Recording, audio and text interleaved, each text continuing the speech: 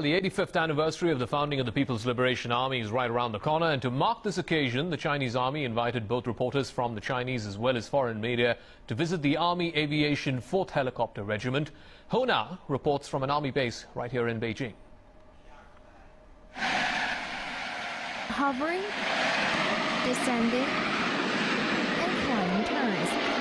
The Z9WZ helicopter formation demonstrates the Army's four-pillar qualities: bravery, loyalty, prudence, and pragmatism. The Z9 is the first armed reconnaissance helicopter designed and manufactured in China. As a Chinese-made helicopter, the Z9WZ has the capacity to attack air and ground targets.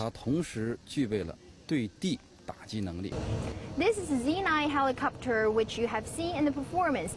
It is a medium-sized military helicopter which is manufactured by China alone, and it can provide fire support for ground troops.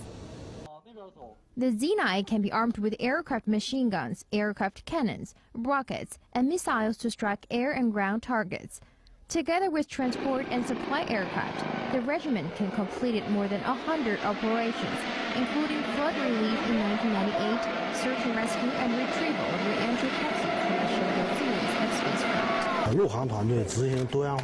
Our training is becoming more versatile and modernized. We have conducted air security for major national events, emergency rescue, and disaster relief.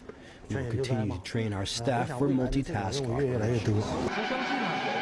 The Chinese Army has stepped up its modernization efforts in order to satisfy the strategic requirements of conducting both offensive and defensive operations.